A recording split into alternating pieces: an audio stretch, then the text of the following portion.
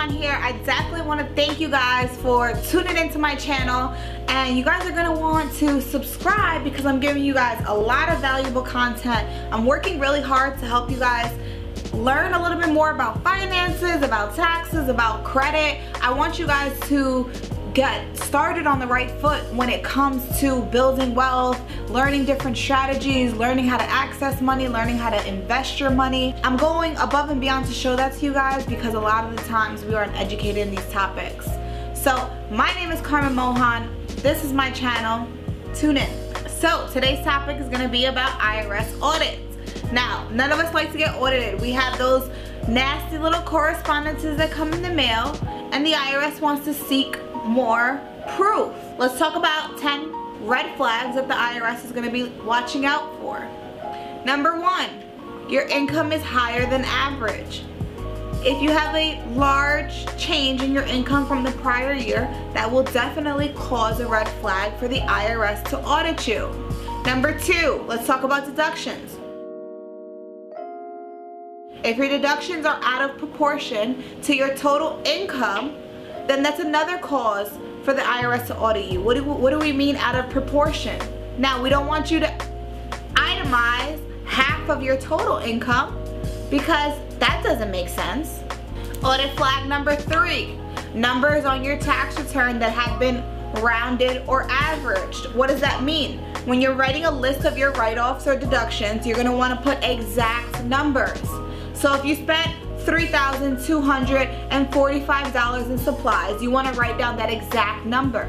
You don't want to just write down $3,500, round it up, or you don't want to round it down to $3,000. You want to have the exact number from your bank statements to report on your tax return, because this way, if the IRS does audit you, you do have that hard evidence proof that that's exactly what you spent as your write-off. Number 4, home office deductions. Now you may say to me, well, Carmen, I work from home, so why can't I write off my home office deduction? I'm not saying that you can't write it off, but what I am saying is that's one of the IRS tax write-offs that tend to be most misused. So if you are going to write off your home office business expense, you're going to want to make sure that you use that area, designated area, really for work purposes. You're going to want to have some type of signage on that door to make sure that it does reflect that it is a home office. And you're going to want to make sure that that space is dedicated to an office. What does that mean? Computer desk, computer chair, computer, bookshelves, anything that an office would have. Printer, scanner, copier. These are all hardcore evidence for you to beat this IRS audit. Claiming a business loss every year.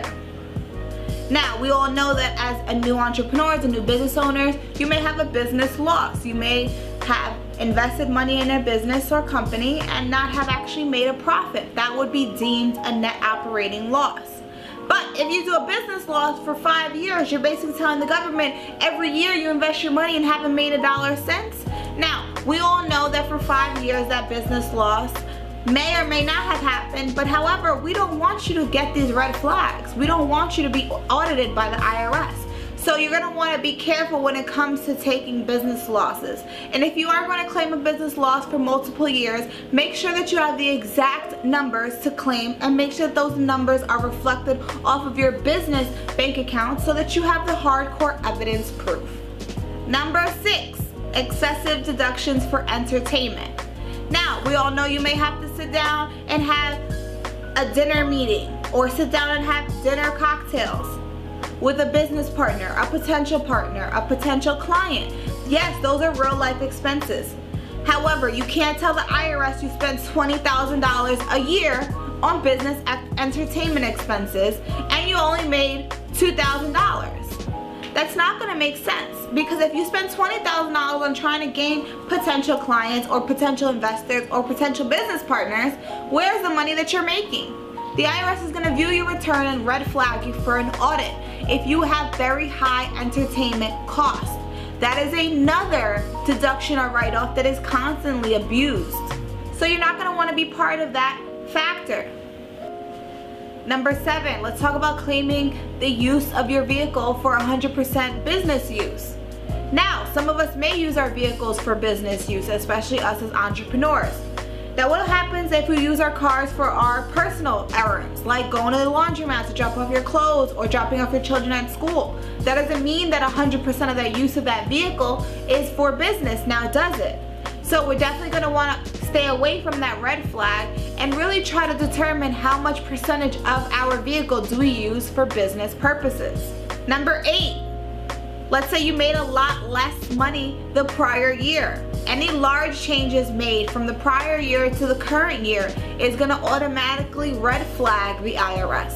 They're going to see a huge change in your income and they're going to say, whoa, what's going on here? That's a lot less money than they've made the prior year. Let's red flag them and take an audit. You may think you can only get red flagged when you make a lot more money, but sometimes making a lot less money will also red flag them as well. So you want to make sure to steer clear out of making up numbers on your return and actually filing what is due to you. Number 9, self-employed. If you're a self-employed business owner, you are going to be scrutinized heavier because the IRS knows that it's easier for you guys to make up write-offs. Now you want to make sure that you are actually keeping your business income and expenses organized correctly so that it could help you to avoid all these cases. If you have your business income and expenses organized correctly, then your statement should be able to prove all income coming in and all expenses going out. Number 10, charitable contributions.